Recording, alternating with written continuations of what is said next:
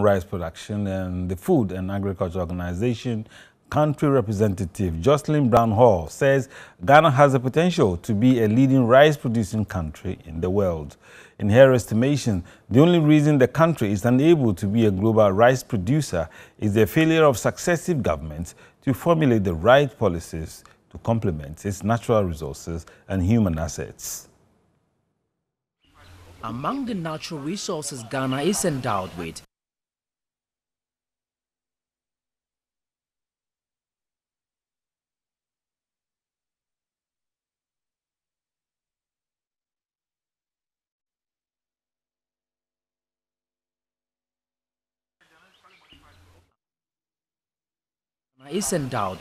is the vast arable land suitable for the cultivation of all tropical crops, rice inclusive.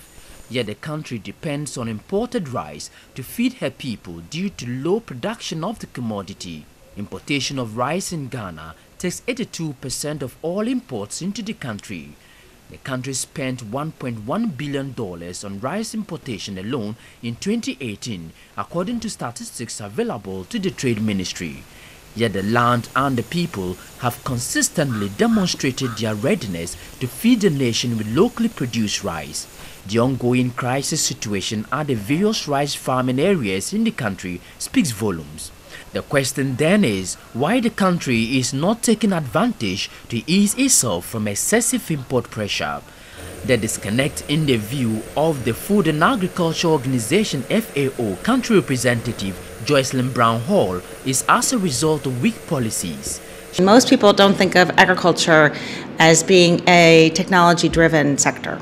And changing culture and changing methodologies in rural areas for people. She thinks a strong and united rice farmers organization can force negotiations for better laws. Again, you're moving a whole sector of people to change their behavior in terms of using technology for prices or for production or even for weather, and that's...